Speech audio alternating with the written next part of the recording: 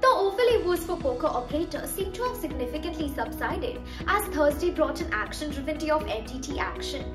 PokerBaazi's first ever PLO Championship Series added firepower to the day's proceedings, and the top regs led charge.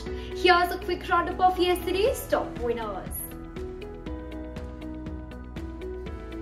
Topping the Thursday charts was Adda 52 reg Raghuvinder Singh, who won the day's biggest guaranteed tournament, Adda 52's Godfather, for a side bet 6.12 lakhs. The number 3 ranked player of 2022, Arjanveer Singh Chadha, fell one place short of winning the Thursday flagship for a fourth time, banking 3.63 lakhs in second place and lapped up 3.81 lakhs overall.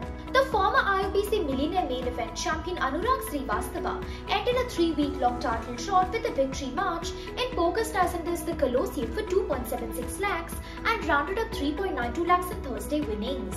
Avish Sharma drove up the action on PokerBaazi with a scintillating run in the summit, winning the Thursday tournament for the second time for 3.67 lakhs.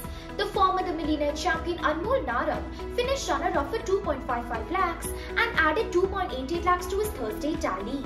TLB crusher Neeraj Kumar posted 10 deep runs on Thursday for a total take-home worth 3.57 lakhs, and most notably champion Spartan Poker's Ultron for 3.27 lakhs, courtesy of a 3-way deal. Vikyat Alawat, who is currently number 2 on the PLO Championship leaderboard, pulled out another firecracker run yesterday, accumulating 3.03 lakhs from 5 ITM finishes.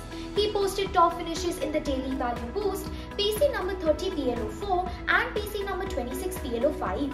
Raghuvinder Singh collected 1.15 lakhs as the daily value boost runner-up finisher, courtesy of a heads-up deal. Jimmy Arora championed the PLO Championship headliner, PC number 28 PLO 5 for 2.74 lakhs, following a heads-up deal. Himanshu Devan, Aditya Pratap Singh and the user Carlton won the other PLO Championship tournaments on Thursday. That's it for this episode of the Daily Majors Recap. Don't forget to follow PokerGuru for all the latest poker news and updates. I'll be back tomorrow with all the Friday highlights. Till then, stay safe and play responsibly.